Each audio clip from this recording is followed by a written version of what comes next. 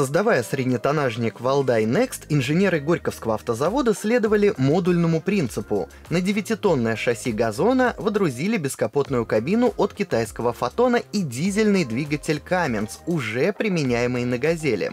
На выходе получилась машина грузоподъемнее ГАЗелей, но компактнее ГАЗона. То, что нужно перевозчикам, обслуживающим магазины. До этого нишу успели захватить азиаты схожего формата, в первую очередь Hyundai, Isuzu и Hino. При этом создатели модели уменьшили мощность мотора, но подняли крутящий момент, а он, как известно, позволяет тянуть грузы. С таким силовым агрегатом оптимальная грузоподъемность составила 3700 килограммов.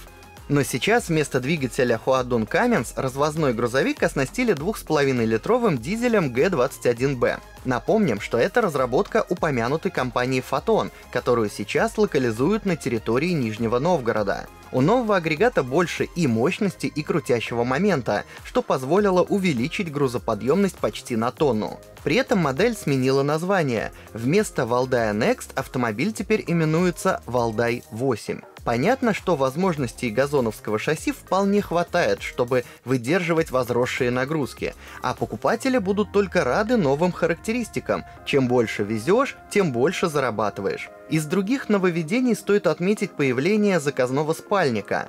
Об этой редчайшей для развозных грузовичков опции давно просили перевозчики. Им же хотелось, чтобы кран стояночного тормоза сместили назад. Это пожелание тоже исполнили, сдвинув ручник на 170 мм, и поперек кабины теперь можно прилечь. Кроме того, газовцы серьезно поработали над изоляцией кабинного модуля, установив дополнительные маты, а также прикрыв двигатель специальными щитками.